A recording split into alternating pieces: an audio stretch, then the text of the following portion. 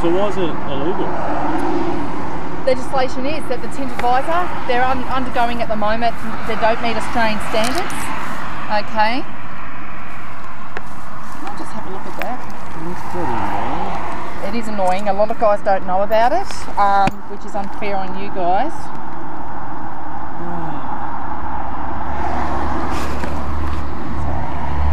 That's a good photo. Yeah, it is. Just with the GoPro, the reason you can't have it on there is if you smash face first into the ground, the way the shape of the helmet works, the structure of the helmet works, so it disperses the energy all across the helmet. If you've got the GoPro on there, and I have a GoPro on my dirt bike as well, you have the GoPro on there, sitting on the top of your helmet or something, and you hit on that point, rather than that energy getting dispersed through the whole helmet, it goes straight through one point, and that GoPro goes straight in your brain. Can you have them on your bike? You know, you're better off having them on your bikes, which is why I don't understand why you guys aren't doing it. Because anything that shouldn't be on your helmet is causing you undue risk. I mean, generally, what are the chances are that you're going to smash your head if you come off the bike? They're very high, aren't they? So this is causing more undue risk. I don't know why you guys aren't putting these things on the front of your bikes. The only thing is that with a helmet, you've got elevation, right? You've probably got a better picture. Unfortunately, unfortunately there's a penalty notice in relation to it. Can you get your licence out for me, please? See, that's alright. That doesn't bother me.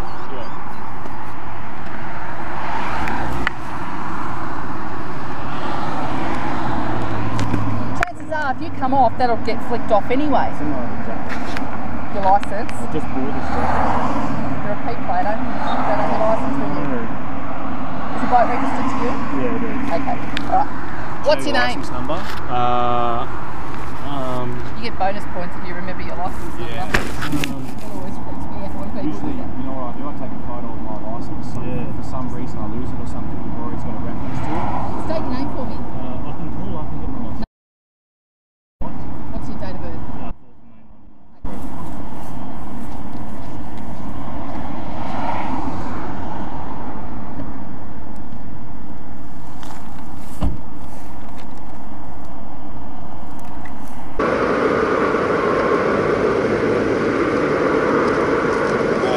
Thanks for taking that GoPro, man. No, that's all right. So we have to list pretty much in our system exactly what we've spoken to you about, what we've dealt with you for.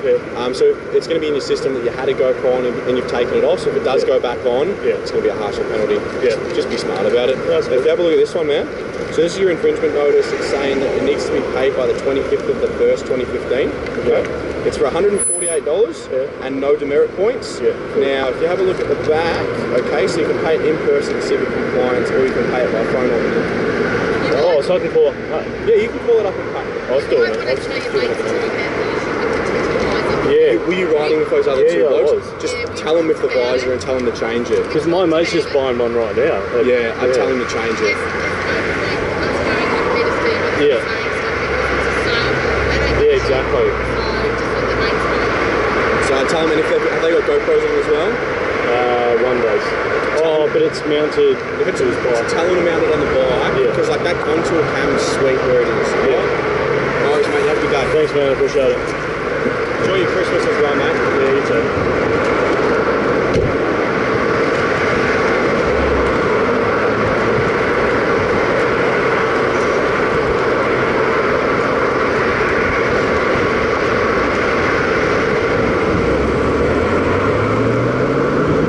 1,000 double R. Oh shit.